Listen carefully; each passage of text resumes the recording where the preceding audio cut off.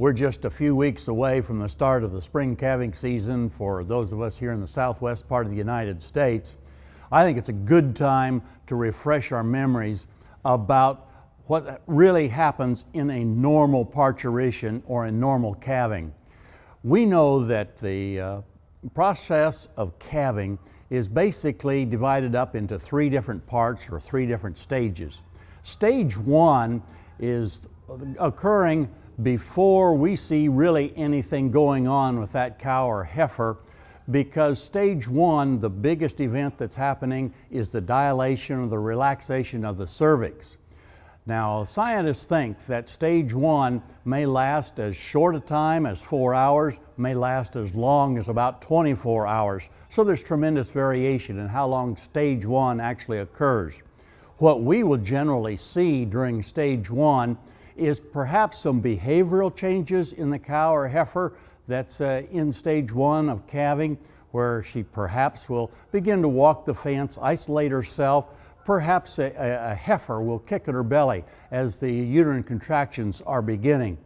But again, we may not see much going on during stage one, but it's important that the cervix is dilating in that particular period of time, and I would suggest that you learn to determine whether the cervix is completely dilated before you ever try to pull or extract a calf that needs some assistance. That's stage one.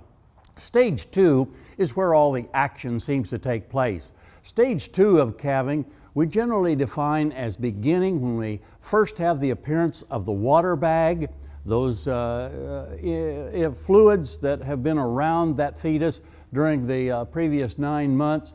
That water bag appears, and stage two ends when the calf is completely delivered on the ground. Now, the length of stage two is important that we understand. Research done at Montana, at the USDA station up there, and here at Oklahoma State University several years ago has determined that stage two will last, if everything goes well, about 1 hour in the case of first calf heifers, those that have never calved before, and about half that long, or about 30 minutes, in the case of an adult cow, a cow that has delivered calves successfully before. If that stage two goes longer than that particular period of time, then chances are there's something wrong and she needs our assistance. Let's move on to stage three then. Stage three is the cleaning or the release of the placenta, the afterbirth. That usually should take place within 8 to 12 hours after the calf has been delivered. If those placenta or those membranes have not been released after 12 hours, that's what we call a retained placenta.